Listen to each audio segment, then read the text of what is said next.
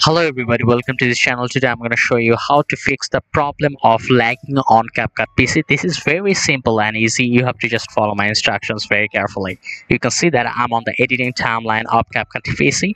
Now you can see there is a button menu at the top left corner. Click on it, and now there are many options here, but our desired option is settings. Click on the settings button. Now there are four options here. You have to do something with these first three options.